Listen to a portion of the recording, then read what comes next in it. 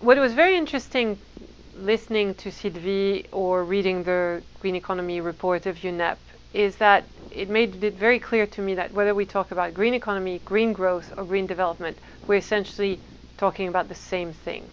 We're talking about how do we implement sustainable development and make real progress on sustainable development in the short to medium run before we get locked into economic systems that take us where we don't want to go.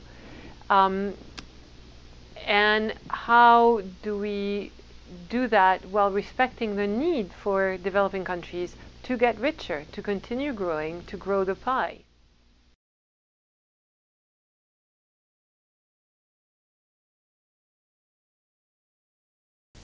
The bank has a very important role to play, both in framing green economy or green growth or green development, but also, and perhaps more importantly, in helping its client country implement it.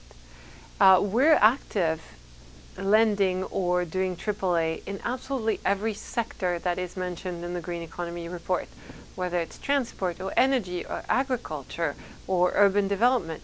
So I think what's really the biggest challenge for us now is how do we mainstream green economy, green growth, green development concepts into our everyday operations and into our general policy advice.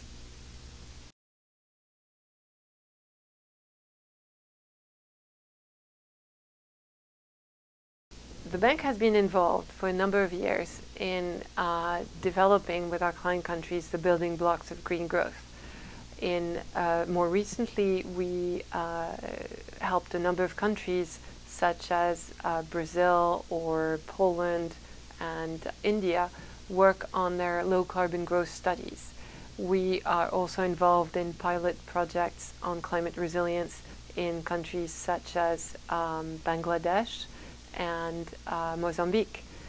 And a new development is we've been approached by several countries such as China and Vietnam who are asking us to come and help them think through how to develop their own green growth strategies.